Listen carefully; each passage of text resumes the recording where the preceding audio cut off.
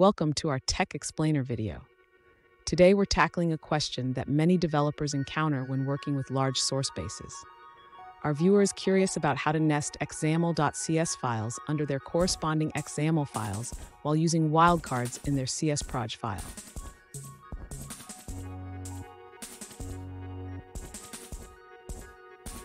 Let's break down the issue. Our viewer has a substantial source base that is generated, and they're looking to minimize collisions in their project file while collaborating with a team.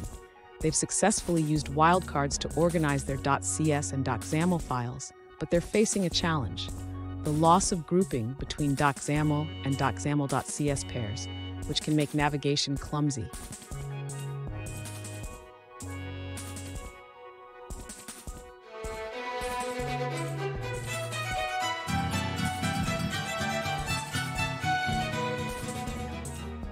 Alright guys, we're back with another technical question. I'll be going through the question, the answer, and I'm hoping, just like me, you stay a little bit crazy to get that answer all the way through. Guys, let's get started. To address the issue of nesting XAML.cs files under XAML files in your CSProj, we need to ensure that the project file is set up correctly. Let's start by looking at how to include your XAML files.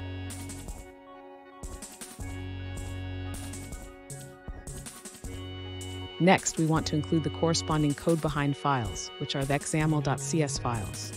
This is where we can specify the dependency relationship between the XAML and XAML.cs files.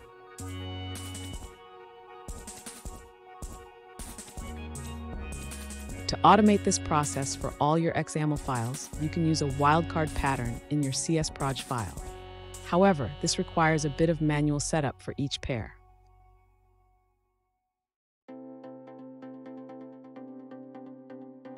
This setup allows Visual Studio to recognize the relationship between your XAML and XAML.cs files, keeping them grouped together in the Solution Explorer.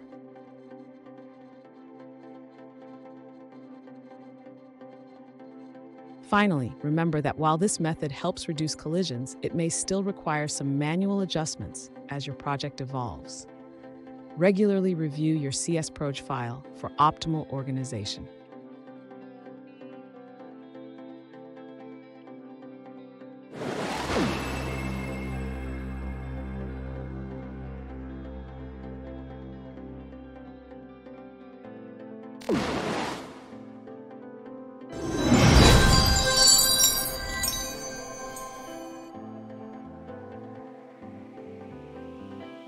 Let's now look at a user-suggested answer.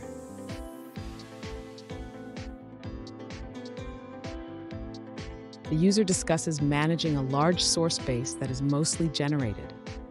They recommend updating the CSProj file to include a separate folder for manual work, which is then added next to the generated items.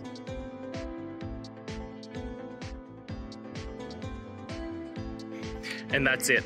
I hope that that's helped find the solution that you're looking for. And if it did, please, I'd appreciate it if you hit the subscribe button. Every time you hit it, it really helps.